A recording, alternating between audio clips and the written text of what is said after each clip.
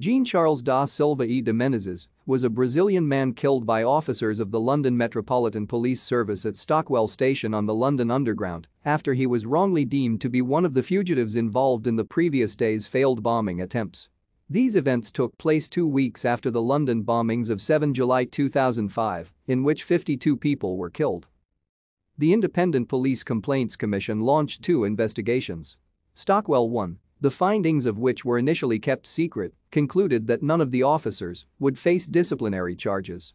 Stockwell 2 strongly criticized the police command structure and communications to the public.